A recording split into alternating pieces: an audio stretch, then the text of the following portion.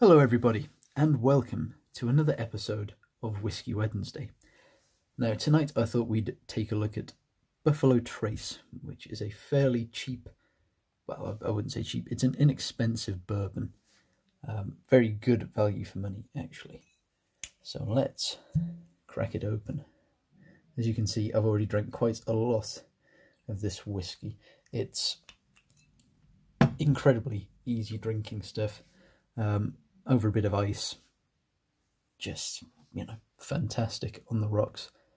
I haven't really drank that much of it straight, but we shall soon find out how it tastes. Someone's just slammed the door over there. I don't know if the camera picked that up. So on the nose, the first thing that hits me, and I don't know if I haven't looked at the tasting notes that other people have said for this, but I always get a bit of a sort of banana funk almost, like you get on some Jamaican rums. It's almost like, the best way to describe it if you haven't had too much rum is like the foam bananas that you get in pick and mixes, like that sort of synthetic banana smell. What else are we getting?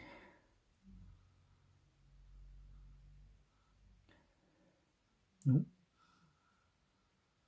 Another a good tip for when you're nosing is actually try to move the glass from one nostril to the other, because one will be better than the other.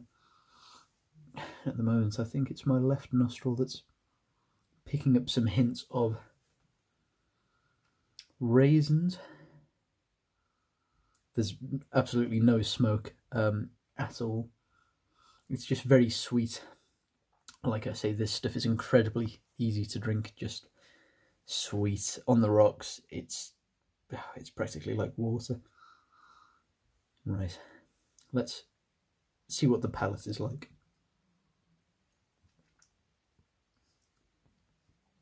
Yeah, so those nice warm fruity tones appear on the palate. It's less like synthetic banana now, and it's, if you've ever had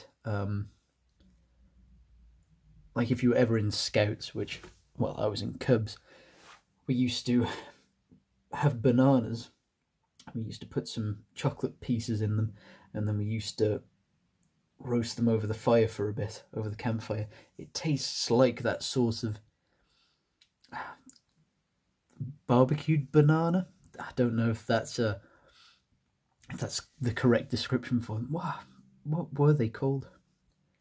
But basically, it was just banana that was then cooked so that the chocolate melted inside, and they got that sort of taste to them. That's really the strongest forefront note. It's hard to taste anything past that real sweetness there, that tastes like fruit. There's not really a lot of complexity to this bourbon, but then again, you wouldn't expect there to be. It's usually around £18 a bottle, so it's not too much more expensive than some of the really bottom shelf stuff, but yet it's a heck of a lot tastier than most bottom shelf whiskey. And the distillery actually do some really nice sort of higher end whiskies. Look at all that. Look at that story there. That'll keep you entertained as you finish off the bottle. But yes, all in all, incredible value for money. This is one of my go-to bottles to just have in. Just so easy to drink, and overall fantastic for the money. So we'll stop that there. There's not really much to say when it comes to the finish. It's just very, it's in there, leaves a little bit of a sweet taste in your mouth, and then it's gone. So I hope you enjoyed watching, and I'll see you in the next one.